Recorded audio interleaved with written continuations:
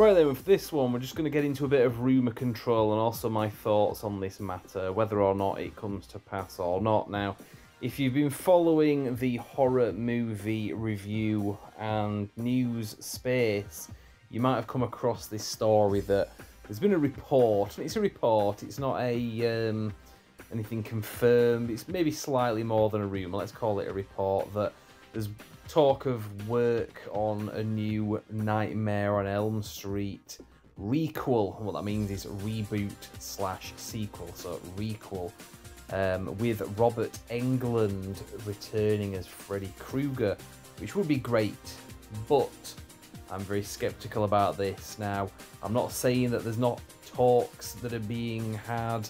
I'm pretty sure that is the case. In fact, I know that's the case.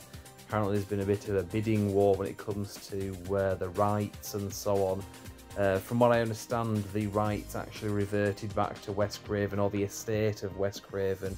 Obviously he passed away a few years ago, but it was under the ruling that 35 years after, I think it was the original film had come out that a creator had put out there, 35 years after that the rights revert back to the original owner. It's a little bit more complicated than that, but that's the gist of it. So in 2019, from what I understand, that happened to be the case with the estate of Wes Craven. And there's been some talk about bidding wars and so on, but there's been some more recent talk. I'm not going to show the sources because there's a good possibility that some of this is clickbait and people trying to drum up followers and rep on social media and so on. But the gist of it is, there's been some talk about this happening. Blumhouse allegedly are involved, and they're talking about making it into a trilogy because that's their thing. Obviously, the discussion then kind of extends into the bit of the mess that was made with the Halloween reboot / sequels, requels that we got from 2018 onwards. I quite like the 2018 film. Halloween, then you had Halloween Kills, which wasn't quite as good, and then Halloween Ends, which I thought was absolute shite. So when it comes to a Nightmare on Elm Street requel trilogy, I'd be a little bit concerned, to be honest. I mean, I quite like the Nightmare on Elm Street films, all the ones that we had with Robert Englund. We had 6 films originally, and then in '94 we had the Wes Craven's New Nightmare, which was kind of not a 7th film, I suppose it was, but it was kind of flipping the script a little bit, kind of literally. And then obviously we had Freddy vs Jason in, what was that, 2003, I think, and nothing since, other than, God, dare I mention it, a remake in 2010, which was awful. The less said about that, the better.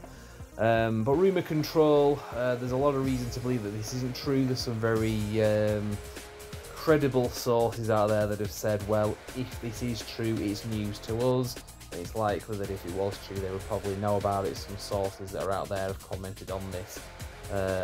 So I'm sceptical anyway, and even if this does happen, I don't think it's a good idea, to be honest. Another reason to be very sceptical of this is Robert Englund himself doesn't seem to be really in the right kind of physical ability to play this role anymore, unless of course you go down the CGI route. That was part of what was discussed, to be honest. So obviously if this is a rumour and they're making it up, well, they've taken care of that, because I think they did actually address that issue. But again, it just makes me think that if what's been reported on has been honest, that, you know, that there's talks of it happening, whether or not it actually happens, that's a whole other thing. So there's many different ways of looking at this. It's very easy to be skeptical about this, and I certainly am. And if it turns out to actually come to pass, well, so be it. But I don't think it will be.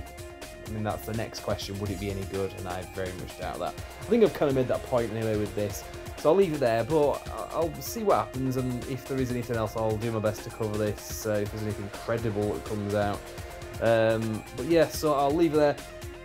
Stick with us after the end bit here, because of some news about the channel. Obviously, we do a Halloween special series every year, so there's a bit of information on that coming up. Sorry about the voice changer thing. I don't know if it really worked, but you'll see what I mean anyway. So like and subscribe, hope you enjoyed this, and if there's any information on this that you've got that I've not covered here, well, there is plenty, but if there's anything you want to add, feel free to add it in the comments. Thank you very much.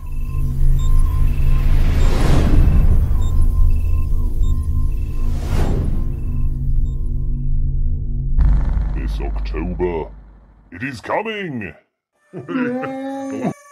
That's right, it's that time of year again. Brand X Reviews marks its 10th anniversary in October, but also the 10th anniversary of the Halloween special series itself. You can check out the previous videos on the playlist section on our channel.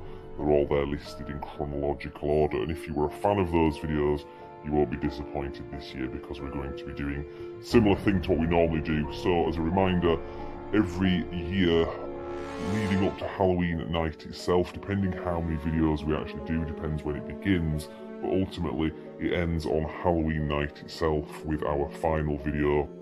Generally we do retrospectives or reviews of current, recent horrors, that kind of thing. Sometimes we branch out a little bit, but we'll see what we do this year. The discussions are being had with myself and my co-reviewer, The Core.